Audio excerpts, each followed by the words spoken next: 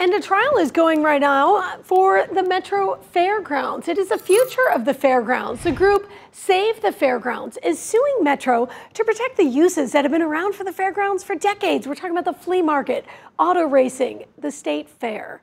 Many of the fairground buildings have already been torn down to make way for MLS soccer stadium, except for the racetrack. So News 4's Nancy Amons tells us, Nancy, the essence of this lawsuit is really parking.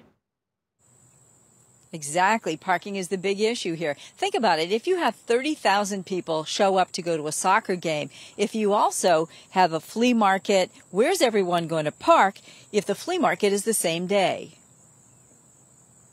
This is what the fairgrounds looks like today from Drone 4. All this construction is for the new professional soccer stadium. But can the soccer stadium share space with the other events that have historically been at the fairgrounds, like the state fair? Is there enough parking? During opening statements today, attorneys for the soccer team made the case that the Save the Fairgrounds group should stop living in the past. The plaintiffs are stuck in what I will call a static world.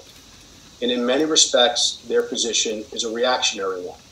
It looks backwards. It looks back years and even decades. It does not look to the future and what is possible. Can you have both the existing uses and the soccer stadium?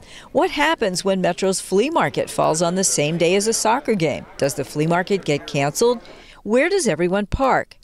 Well, today the Fair Board's executive director said the soccer game could be at night, that the flea market might benefit by having 30,000 soccer fans shop at the flea market. Look at it as an opportunity that I could have 20 to 30,000 more people walking on the property and potentially visiting the flea market.